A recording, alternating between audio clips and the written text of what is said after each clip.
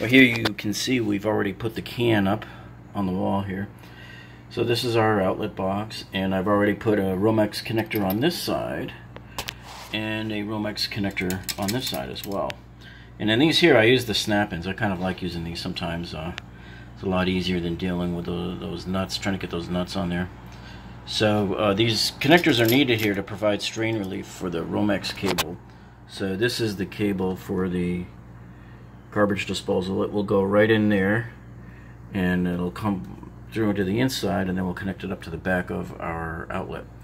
Now, this is a metal box, and per code, per National Electric Code, anytime you have a metal box, you need to connect up a bond, or what we call a ground. You have to connect this to the system ground, and I usually do that with a piece of wire like this. I buy these things by the box because I go through so many of these.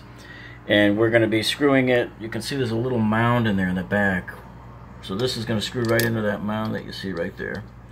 And then it'll come out, and we'll connect this to both of these grounds here. There'll be a ground coming in from this side, and there'll be another ground coming in from this side, from the dishwasher side there.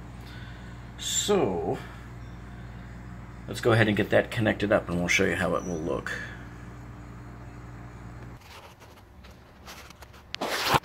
Alright, so you can see I've run my wires all through there, and I've connected the green wire to the back there using that green screw there. So what I like to do then is I use my little, these are my 3-way wire nuts, my lever nuts here, and I just insert it right in there like that. Close the door down, and then I'll go ahead and I'll plug these other 2 ground wires into it. And then once I do that, then this box will be bonded, and we'll have a nice, perfectly connected system ground.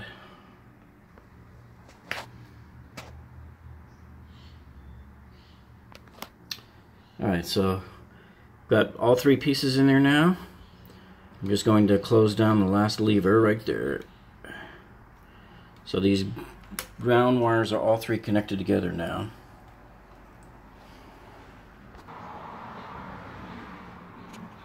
See, there you go, they're all connected nicely.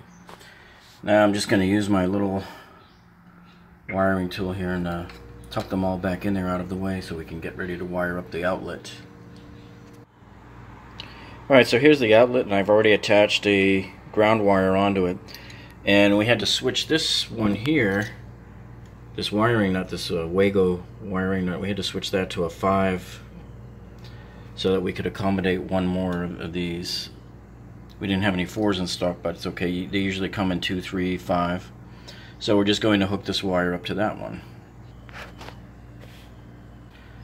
So now we just take a step back here and take stock of what we've done here. What we've done is we've completed the system ground here. So the ground comes in from this wire here. See, there's the copper, and it comes in from this Romex wire here also, and there's the other ground there. And then we connected this green wire to the back of the box, to that where the green nut is back there. See that nut way back in there? And then we connected the last wire to our outlet. So now everything is grounded at the same potential here. And this metal box is now compliant with code. It is now bonded to the system ground. So now we're going to hook up the other sets of wires here. And I just wanted to point out one other thing here for you on the outlet. Now normally when you're doing a garbage disposal and a dishwasher, what you normally see is on these 2 screws right here, there'll be a tab that connects the 2, and you have to cut that off. That tab is what separates the hot wire from the garbage disposal, from the hot wire to the dishwasher, because they're going to be off of different powers. So you want to make sure that they're not connected together. So when you flip that switch on the kitchen counter up there, you want to know that it's only going to send power to the garbage disposal and not to the dishwasher as well. And if you were to flip the switch without breaking this tab here, you could just pop your whole fuse panel, and you might have to go outside your main to take care of things, fix it. So this is very important. You want to make sure that these two are only separated when you're using a dishwasher and a garbage disposal on the same circuit. On the two different circuits really in here, but on the same outlet. Now on the other side where you would connect the white wires. The white wires can both get connected together. That can stay just like it is, because the whites all get connected at the panel anyway. Okay, so let's go ahead and get these connected up. Alright, so you can see as we push these out of the way here, push these back in, get them secured up against the back, get those grounds out of the way. We've connected up the two black wires here. And you can see you always go clockwise around the screw when you connect it. That way it tightens down the wire. Otherwise you'll loosen the wire. It'll never want to tighten down. It'll unloop itself. So now we're going to flip this over to the other side here, and we're going to connect up the two white wires.